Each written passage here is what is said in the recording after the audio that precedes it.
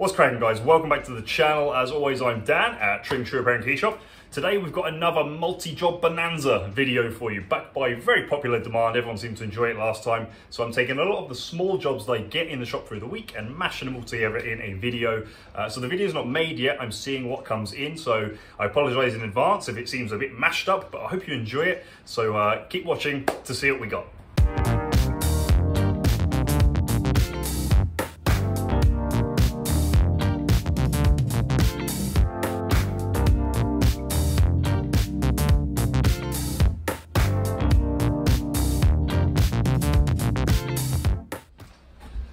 Hello guys, so what is this job? Any guesses? Ralph Lauren suede loafers, and they've got silver eyelets. What the customer wants to do is change them to black eyelets. So bit of a challenging job actually. What we've got to do is unpick all of the lining so we can get to the old rivets, take them out. We're going to take these tassels off, get them back on, so it's going to be delicate, but let's get to it. All right, ladies and gents, so just for a change, I'm actually at my desk because I just want to sit down, take my time and have a steady hand for this. Taking the shoe tree out. Now, what I'm going to start with is just undoing the lining. All right, so I'm just taking our knife and ever so delicately, actually that's a bit long, there we are. Okay, just delicately going underneath the lining, cutting through this thread. Now all this thread's going to come out, the old thread, and when we replace it, when we stitch it all back together, we're going to have to replace it like for like. So go through the same holes with navy thread, and then there's, I'll show you, beige thread on the inside. So it's a bit of a technical job, this one, but the customer really wanted it doing, so we could have those black eyelets just to make the shoes look the part for how he wants them to look. All right, and then we should be able to peel back this flap, just release the factory glue. And now there's just a separate piece of lining here that we need to cut, making up the tongue. There we are. We have created access to the back. Okay, there we go. So the lining's up. But of course, to get these eyelets out, we need to get the lace out. So we just got to take these tassels off, and then I'll show you how we remove the lace.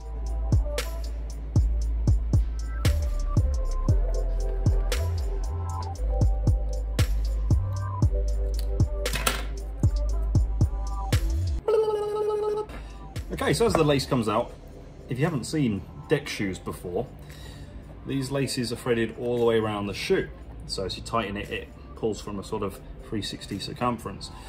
Now it's threaded like this. It goes underneath the eyelets, and then over the top of the eyelets, underneath, over the top. So normally you would need a special tool to re-thread these laces. But in this instance, of course, we're just taking them out. And I didn't realise they're actually kind of glued in a little bit, so they're a bit tough to come out.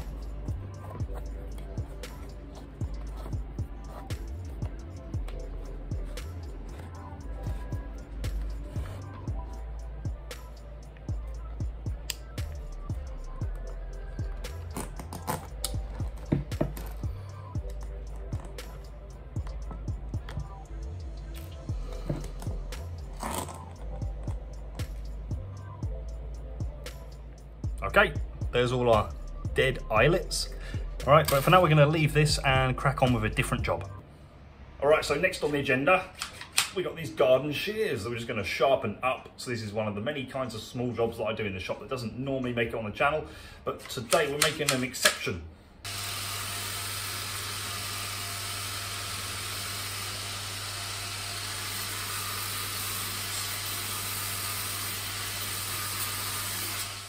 All right, there we go. Sharpie, Sharpie. Super quick job, literally 5 minutes, £5. So now the customer can go back to trimming her bush. Oh, it's extra cold in the shop this morning. But next little thing I want to show you is this collar. Now, you know, I always say I get lots of small stuff in the shop that I don't show you. So this is one of them. We've got a collar here, and we just need to fix onto it these little diamante letters to spell out something. I'll let you try and guess what we're going to spell as we're doing it. All right. So this is actually a dog's collar, and this is gonna be the dog's name on it. It used to be on the old collar, transferring it onto this one. So it needs a little slip of leather It's going to act as a band for the letters to just sort of sit loosely on and run along. So, customer doesn't mind what size it is, so I'm just going to measure, I reckon, let's do 4.5 inches, and then our strip of leather should, well, it needs to be small enough to go through the letters. So that would just be 12 mil. So let's make our piece. Okay, so what I'm cutting our strip out of is just a spare leather insole lining, which is going to do the job just great. And then I can use this for all sorts of other bits and bobs down the line. Okay, cool. So now let's just see if our band will fit through our letter nicely. Lovely. All right, let's put it together. Ta-da! Foxy! With a little paw print on the end. Right, so let's get it on the collar. So first we're just getting a dab of glue on the back of our new leather band, and then a dab on the collar. That's just going to hold it in place, and then we're going to secure it either with stitches or silver rivets. I haven't quite decided yet, but we'll let the glue go off whilst we're thinking about it. Okay, so we're going for stitching, guys. So we're just going to run a couple of lines of stitching across each end. And yes, I'm wearing my coat. It's just one of those videos from just throwing stuff together. Give you guys a bit of variety. So there we go. And the finished thing says Foxy. And you know, I think I feel quite foxy today. Next job.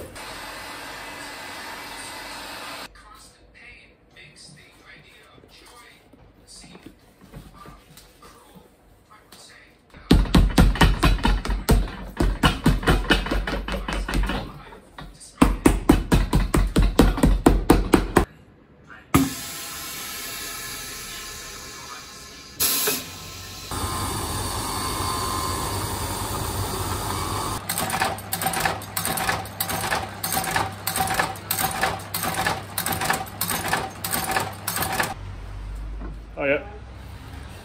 How can I help?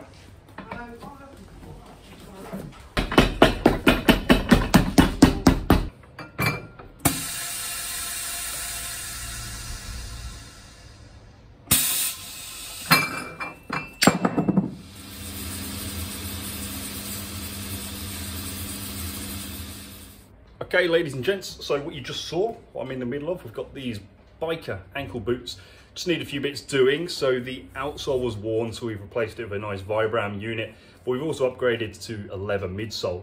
So these are gonna be solid once they're done. And a few other bits need doing. Where's the other one? Can't see it, but the other boot has got a broken buckle, so we're replacing the buckle there, tightening up this strap that goes around the front and giving them a good condition with some black pigment. And so a couple of people asked, what does my shirt say? Tring Shoe Repairs, Dan. Well, it wouldn't say anyone else's name, would it? All right, ladies and gents, so here's our buckle attachment I'm talking about. So the new buckle's already on the strap. I've picked it apart, glued it back together. This is where it goes, so we just need to glue it back in. So I'll show you what I do with awkward little holes like this. Get some glue on our strap. And then what I'm gonna do, just get a bit messy, just get some of the glue on my finger, and then we can just poke it inside there. And then if we flip it over, you remember I said this long strap here has got loose over time, so we're just going to cut it out so that we can shorten it, and then once it's stitched back in, it'll be nice and tight. And there we go, it should pop out. There it is. So let's just cut a bit off. About 1 inch should do it. So, cutty cutty. Better to cut off too little than too much.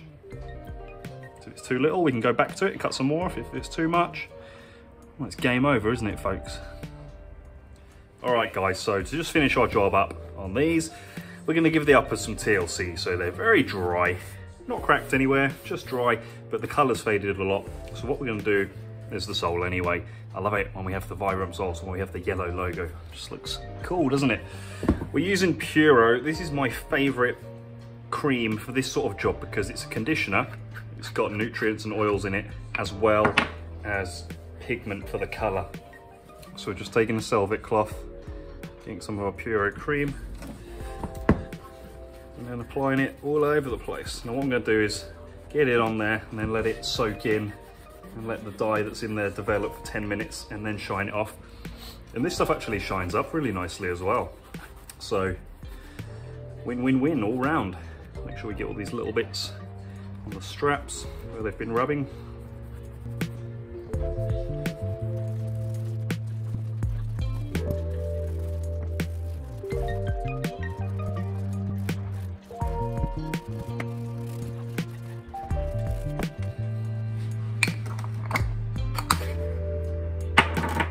Okay, rock and roll. So that's been 10 minutes, so we can buff it off now. So I'm just using a horsehair brush for this. I mean, you can see this is the one I always use for my black shoes. When it comes to buffing a leather, you just kind of pick between a cloth, velvet cloth, or a brush, depending on the leather, and it's something you pick up with experience. This leather is very soft, but it's got a lot of grain to it, so that's why I've opted for a brush to just, you know, skim over it like this. I feel like we'll get a better finish than using a cloth to do small circles. All right, this is job done on our bike ankle boots. So we've got a new Vibram outsole, beefed them up with a leather midsole and sorted out that broken buckle. So let's move on. Right, so back to our sexy loafers. Okay, now time to get our new eyelets in. So these are the new eyelets, black, all right? And if I can just show you, see how they've got a tube on one end. So that's what flattens down once we squash them in. So let's get to it.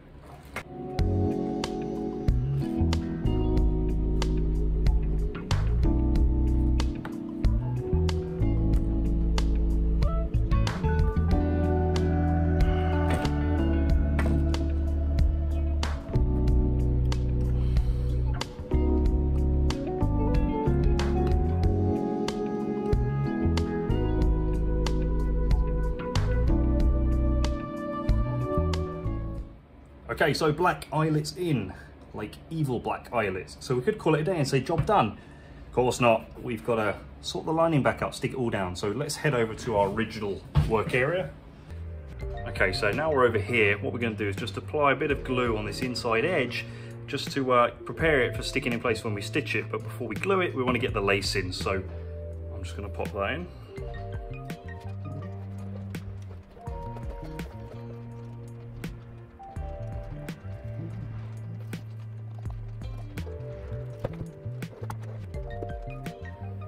So I'm just doing it in that same under-over fashion as they came out. There's actually little wear and tear marks, so you can see exactly where they used to go. So once the lace is in, what we do is just go around and make sure that the lace is sitting flat everywhere and it's not twisted anywhere, so it'll create lumps underneath. But it is, so let's get some glue on.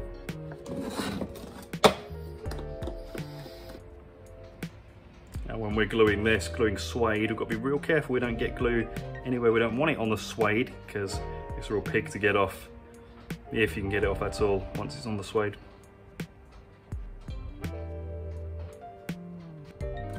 Alright, so just while we leave that drying, let's have a look at another job.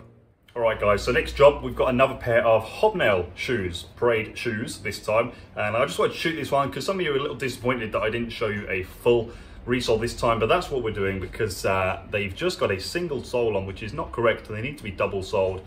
And the hobnail pattern is wrong, and the leather is, these are Samuel Windsor shoes, and to be honest, the leather's not that great. It's certainly not very waterproof once we've got hobnails in, so we're doing a full new leather sole and then making them a double sole as they should be, correcting the hobnail pattern and doing the toes and heels. So let's crack on. Okay guys, let's get to business. So, first order of business, getting these old hobnails out. This video is going to be a little bit quicker than usual because this is a big, extensive job, so to film it all would be really long. I'm not sure if I've mentioned to you guys before, try and keep my videos between 20 and 30 minutes, because it seems to be the sweet spot. You know, any less than 20 minutes and I have to rush the video, not film everything that I want to film in detail for you guys. And any longer, you know, longer than 30 minutes, I appreciate that's quite a long video to watch, and we all have lives. Okay, so next we're working at taking our iron horseshoe off and a paper bag down, just to protect the shoe from any food I might have left on the counter, oil, protein powder.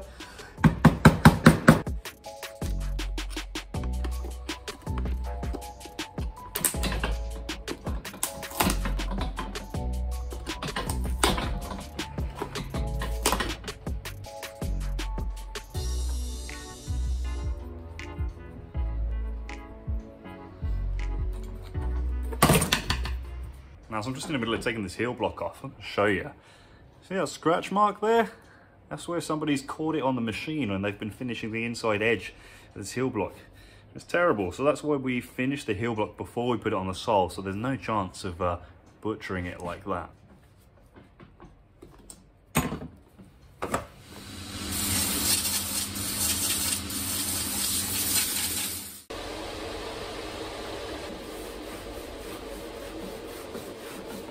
So now we are, of course, whipping off this inferior sole.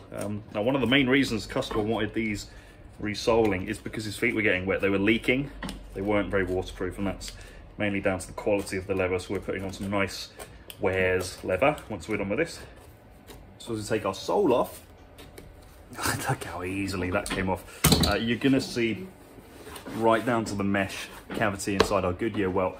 What's come out is a board of cork. So where we use cork filler paste, sometimes you buy in a sheeting board. So what we're gonna be able to do with this is take it off and just put it back in, plug up any gaps with filler. Actually, I've changed my mind. This is a bit rubbish. I'm just gonna replace all the cork with fresh filler.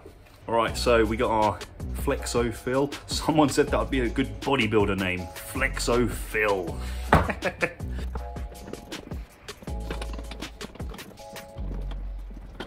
Now, you know, a lot of people use board. A lot of really good cobblers use board, to be honest, but I prefer this on most occasions, mainly for convenience. It's quicker, easier, does the same job, and I've got things to do in the shop. You know, I've got keys to cut, watches to fix, so if I can cut down any time on the shoe repairs without sacrificing quality, I'll do it.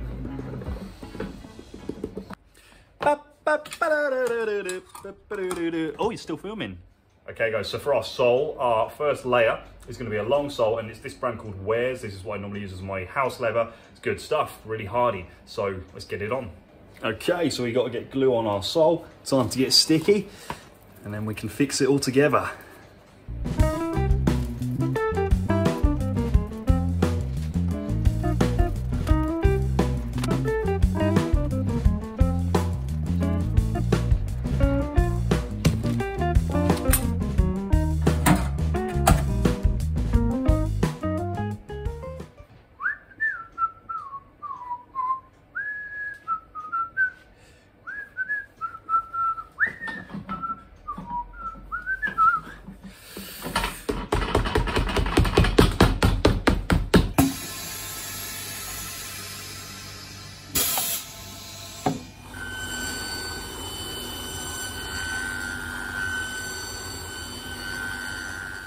Alright gang, so sole's all on now. We've got to talk about the double sole, right? So your parade boots, ammo boots have an extra layer, a double sole to give it double thickness before we put all the ironwork on. So this is Wears leather again, and I'll show you how we get that on.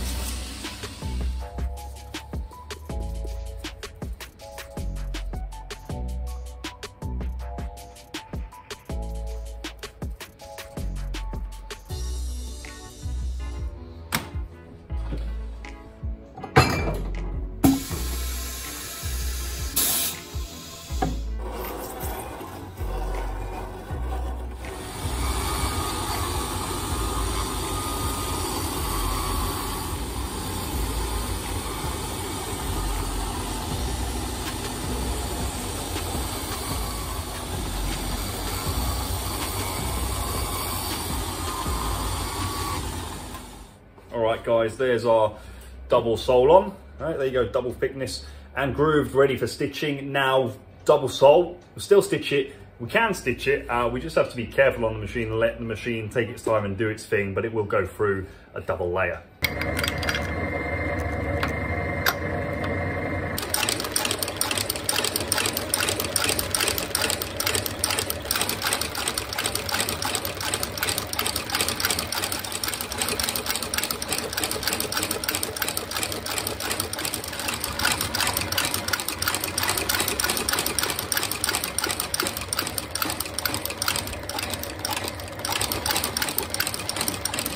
Okay guys, just going to leave the sole alone for a minute and talk to you about the heels. So, of course we've got a heel block that came off, our horseshoe plate and rubber insert, well it will be an insert to go on, but to compensate for the height that we've added on the sole, we need to add a little bit of height with some rubber onto the heel. So I'm just going to put that all together and then we can carry on.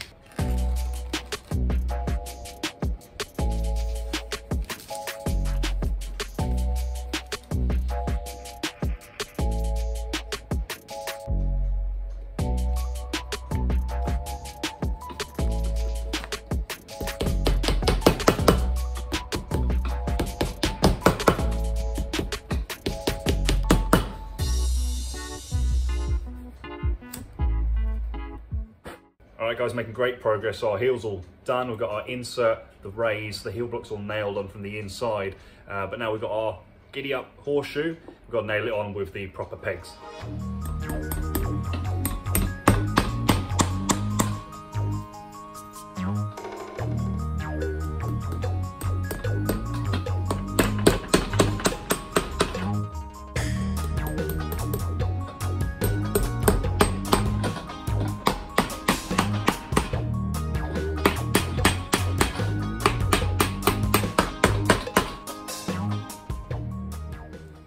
Okay, hobnails.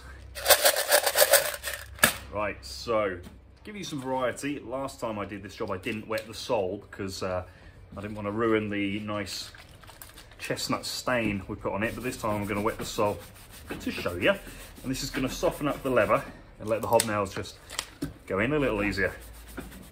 And next thing I want to talk to you guys about is, at the beginning I said the pattern for the hobnails was wrong. It was, I'm not sure what it was, but how it has to be is 2, 3, 4, 4.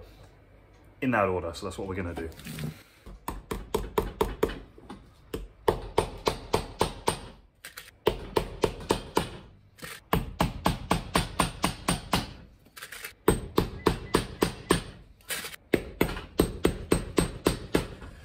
And then we just go around, send them all home.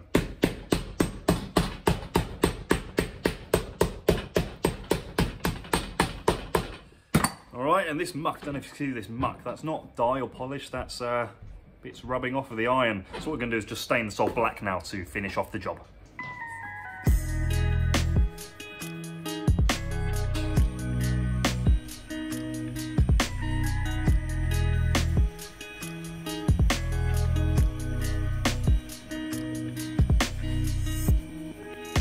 Okay, so there we go, and hey, what are you doing over there? Get over here. There you are, you little rascals. So there we go, we're done with our parade shoes, right? So they've had full leather sole, double leather sole at the front, toenails, horseshoe heels, hobnails in the correct pattern. Job done. Okay, ladies and gents, back to our loafers. Now I've just glued this flap down because I'm running out of time to get this job finished, but we need to stitch it all in place. So let's head over to the patcher. Okay, so what we're doing whilst we're patching is we've made sure we've got navy thread in the top, beige thread in the bottom to match the original shoe, and we've adjusted the stitch length so that our new stitches are going through the same holes as the original.